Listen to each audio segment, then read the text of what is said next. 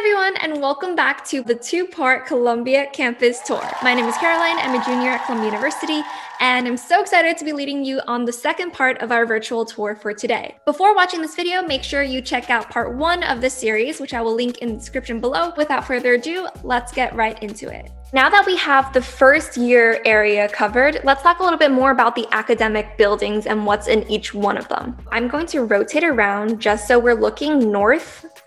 So this is the other side of Butler. This is Carmen. As we can see, this is Jean Jay. And so if we walk here, we'll see that next to Fernald, there is Pulitzer Hall. Pulitzer Hall, I've been in a couple of times. It is the journalism building on campus, and it's also where the Pulitzer Prize is awarded each year. Undergrads, I don't think go in there too much, but Hamilton Hall over here, it houses like a lot of the core curriculum offices. This is where I had my Lit Hum class my first year. I feel like there's like one elevator. It's on the left side of the building. And so there's only one elevator, so sometimes taking the stairs is a little bit faster. So here's just a PDF version of the map from Columbia. You can just go on Columbia's website and download this, but this is essentially what we talked about. And so let's talk about Kent Hall. So Kent Hall is home to the East Asian Library. So right when you walk in, the first thing that you see is the entrance to the library. Other than that, if you go down to the basement, that's where you can get your stickers for your IDs. So on your Columbia University ID, you can put these like semesterly stickers to prove that you are a current student at Columbia. And if you go to certain museums and you show them your ID and you have a sticker that, for example, says Spring 2021, that's proof that I'm a current student at Columbia. And so there might be a discount or it might be free access to those museums. So always make sure to update your stickers in Kent Hall. And if we look to the left, this is going to be Dodge.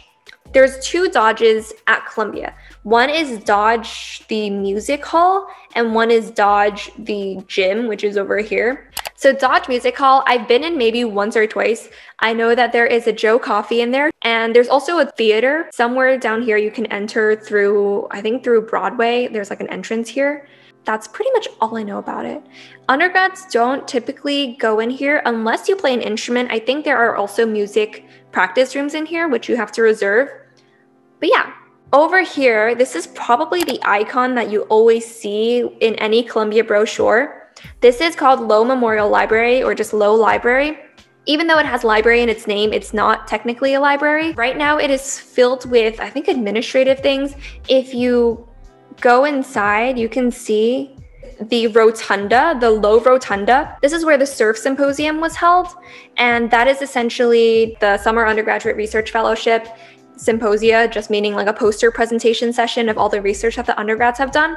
So during my first year, I was actually a staffer on the Student Affairs Committee of the Columbia University Senate, and on Fridays we would have meetings in one of the rooms back here. Another icon of Columbia is Alma Mater, a symbol of wisdom, a symbol of scholarly knowledge, and under her cloak there's an owl. The legend is that if you're the first one of your year to find the owl, you will be valedictorian, but no one knows for sure if that's the truth. So this is Philosophy Hall. On the first floor, there is the Writing Center, which is super helpful. If you go to Columbia and you have a writing assignment, whether that be for one of the core classes, if you're writing a book, if you're working on some poetry, you can go to the Writing Center, and they have graduate students there, they have professors there who will help you for free. In here, there is also a graduate student lounge. I think it has sushi. It has a lot of good food. It's a cool, clean atmosphere. So that was Philosophy Hall. So over here is Lewisohn Hall. It is where the School of General Studies has its main lounges, I believe. So Columbia has 4 undergraduate schools: Columbia College, which is what I'm in, Columbia School of Engineering and Applied Sciences, Columbia School of General Studies, and there's Barnard College, which is across the street. So now that we talked about philosophy and Lewisohn, there's a lot of other buildings to the north of campus. And I want to get to the ones that are most applicable for undergrads. So let's talk about the math building. Over here is the math building where a lot of the math classes happen. If you want a nice study nook that not a lot of people know about, there is a math library in this building. It's really nice because you can borrow your math textbooks from there.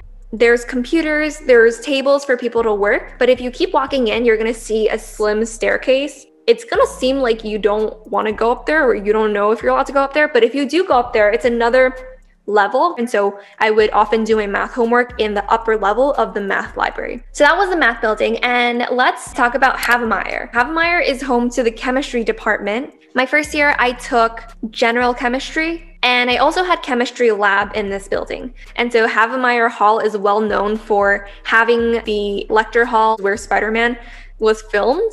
And I just remember looking up which seat Spider-Man sat in so I could sit in that one, or at least find it, but I don't remember if I found it. If you guys find it, comment down below and let me know which seat it is. If we pass the Havemeyer complex, we'll see this beautiful glass building called the Northwest Corner Building. And let me see if I could rotate for a better view. So yeah.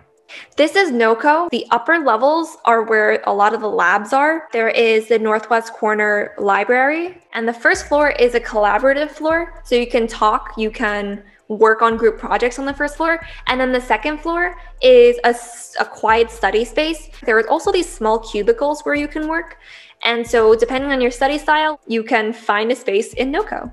And if you walk into 𝐏𝐂𝐂𝐒, instead of going left to 𝐏𝐂𝐂𝐒 Library, you can go right and you're going to see escalators that go downstairs. And that is going to bring you to another 𝐏𝐂𝐂𝐒, which is a coffee place. You can get food there. You can get coffee there, as the name suggests.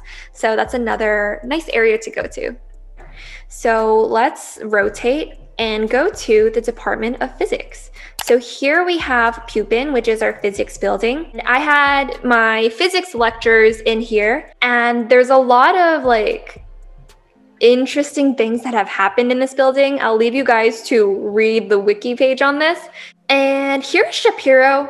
To be honest, I don't think many undergrads actually go inside during their 4 years. There's actually a dorm or residence hall called Schapiro too, so just don't get those two confused. This is where the Schapiro Engineering Center is, and this is Schapiro Hall. So it's not that far away, but it's just like a few blocks down.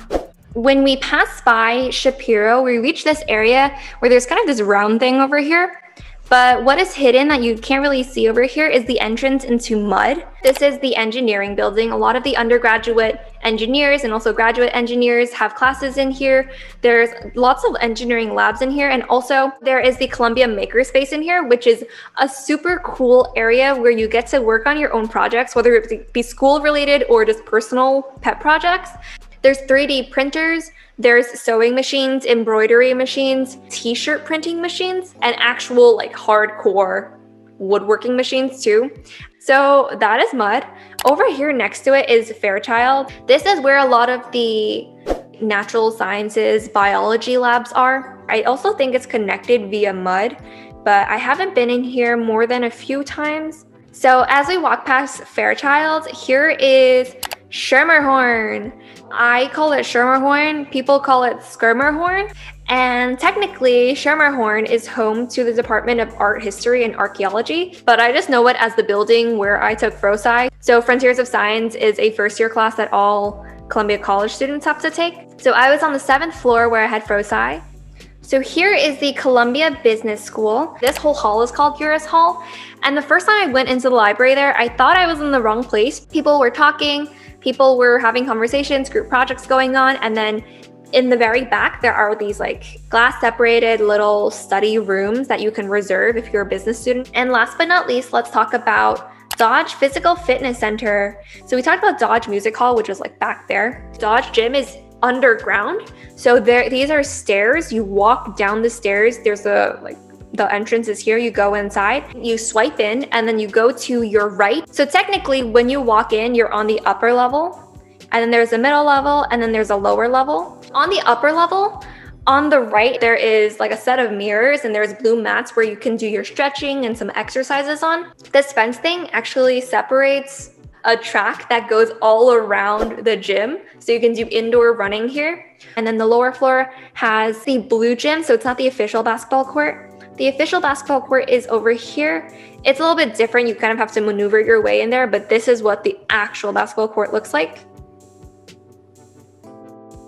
And yeah, also here's a picture of the pool. The pool is really nice because during normal times, you get to have free swim from 7 to 9 p.m. or from 1 to 5 or something like that, depending on if it's a weekday or a weekend. There are different lanes designated for slower, medium, or fast swimmers, so you can choose that. Otherwise, I think the other hours, the pool is reserved for student athlete practice, or you'll sometimes see like little children here learning how to swim. That's pretty cute. All right, so that concludes part 2 of our 2-part series of a campus tour of Columbia University. I really do hope that some of the video clips that I've inserted and personal commentary that I've made on the campus helped you to understand Columbia a little bit better from the student's perspective. If you haven't checked these playlists out yet, I'll link them in the description below, and I can't wait to see you guys in the next video. Be sure to like, comment, and subscribe, and until next time, bye!